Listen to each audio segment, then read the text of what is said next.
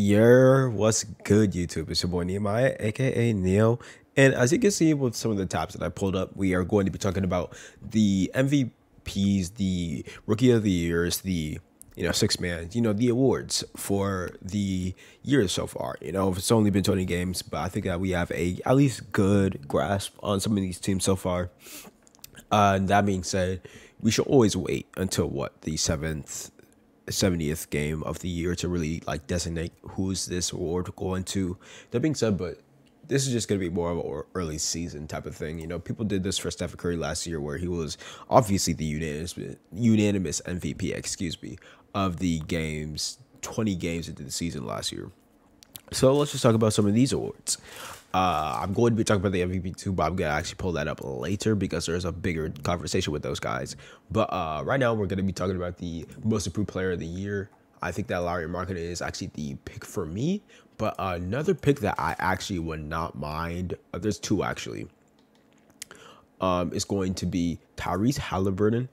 Tyrese is actually going to be one of the better players in terms of actually picking this. He's what, 40 assists of the last 3 games, and he's only averaging 0 turnovers for the last 3 games, but he's averaging what an insane turnover to playmaking ratio. Like, assist to turnover ratio is crazy, and overall I do think that he did make a very solid jump from this year to last. That being said, even his numbers from last year weren't necessarily like the farthest from this, so I think that the statistical improvement would definitely go to Lauri Markkanen.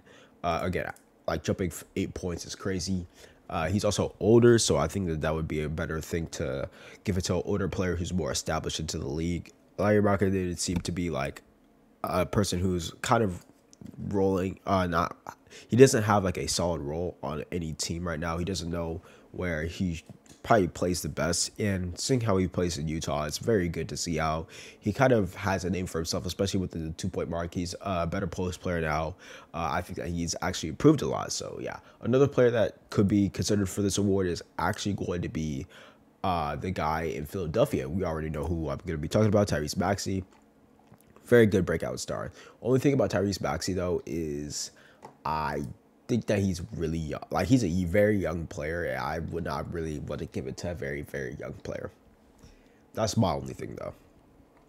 Paolo is my rookie of the year. Honestly, I'm not gonna even be talking about any other rookies who could win this award. I will shout out some rookies though. Benedict Maverick is another one, who's also putting up a monster season. Jabari Smith is actually turning the quarter. He's actually doing some really good stuff recently. Who's another one? I don't know, but Paolo is still him.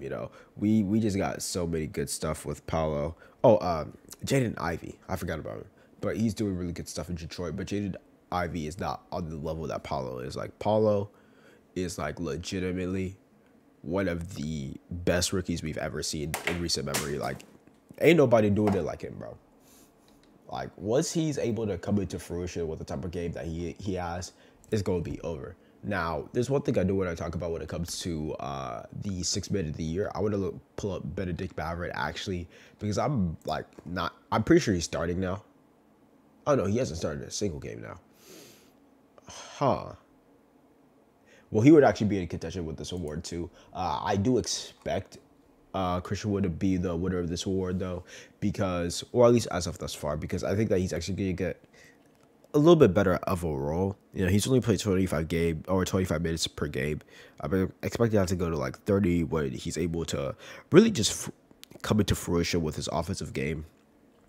That being said, the Dallas Mavericks are not winning games thus far, so I definitely expect him to be more of an offensive centerpiece for this team, because I'm not sure how good their offense is right now. It's like, they can improve from this like stuff, bro. I don't know. But yeah, I do expect that Christian Wood is going to win this award. He's averaging like an insane amount of points on the insane amount of efficiency. So there's nothing really to say about that. The Lakers also have a good pick with Russell Westbrook. That being said, I'm not sure if he's actually averaging. Yeah, he's only started 3 games, but he's putting up some solid stats. He's able to control the ball more now that he's on the bench. So yeah, Brook Lopez is actually my runaway pick for the defensive player of the year. I don't think it's close right now, unless Jaren Jackson Jr. plays a lot and he's playing the defensive capacity that he's playing as of right now. He's averaging the most blocks that I'm pretty sure. Yeah. Let me pull up Jared Jackson, because I think that he's the only real competition for dude right now, because like some of the best defensive teams in the NBA thus far are actually like really good team defenses. I think that people are saying that Marcus Smart is in the leaderboard. I don't think that that's anywhere near the close of my leaderboard, because first off, that team is like 20th in terms of defensive rating, and two, guards, in my opinion, should not win the defensive player of the year, because there's no way that Marcus Smart is definitely the best guard defender, but as like a whole, bigs just matter to your defense more because they are more of an interior presence. A guy like Marcus Smart is definitely a versatile guard defender. He's able to guard 1 through 4 most of the time, even some 5s, but like as like an overall defender, you always want to guard the paint, and that's where big men like Brook Lopez and Jared Jackson Jr. do have like the big advantage. But as we said about Jared Jackson, he's averaging some crazy numbers.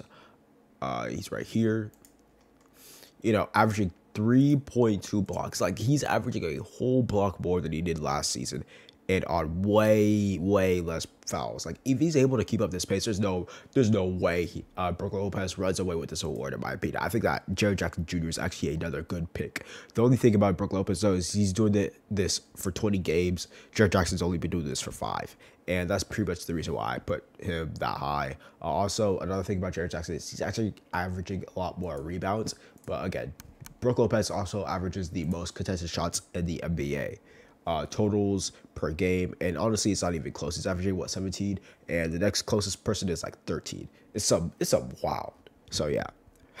Now we go to the MVP, and I'm going to pull up a couple of people who I think are going to be in the realistic shot of winning the MVP. Whether or not I believe that they should is going to be another different like discussion. So yeah. Is that it? I may have to pull up Kevin Durant too. Might as well. Kevin Durant, I think we already know why he's here. He's averaging 30 points on some really good efficiency. Like, he's Kevin Durant. We know who he is.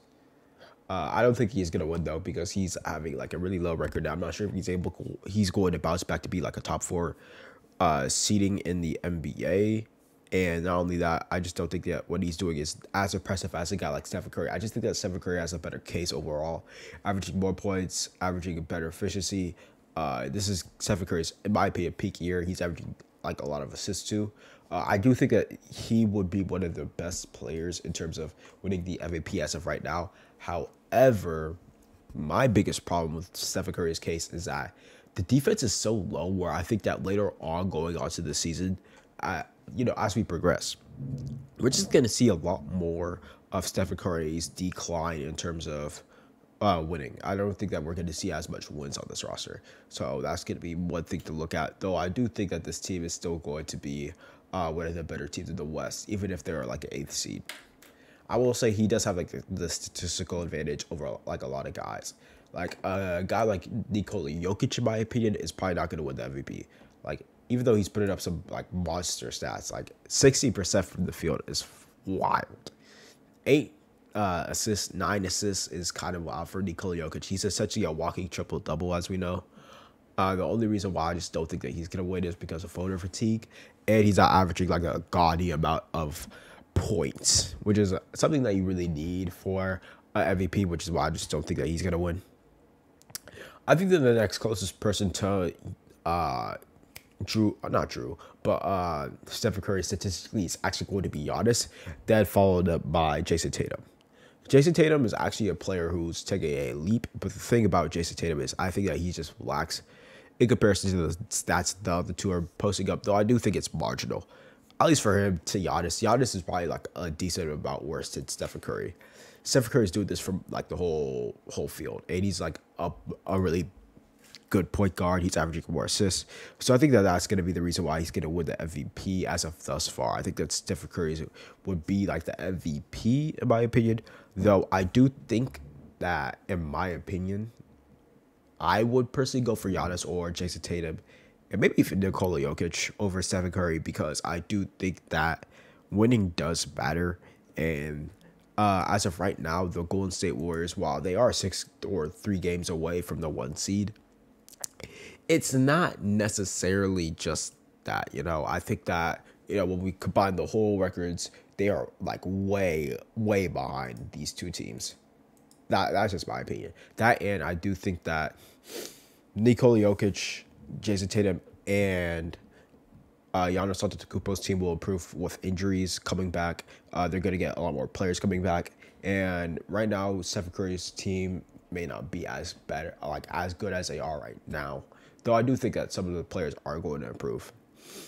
I do think that Stephen Curry is the best NBA player for like the first 20 games. So don't get me wrong. So yeah, I think that that's going to be my MVP pick. So yeah, it's been your boy Nehemiah, aka Neo, and I hope you guys are having a great one.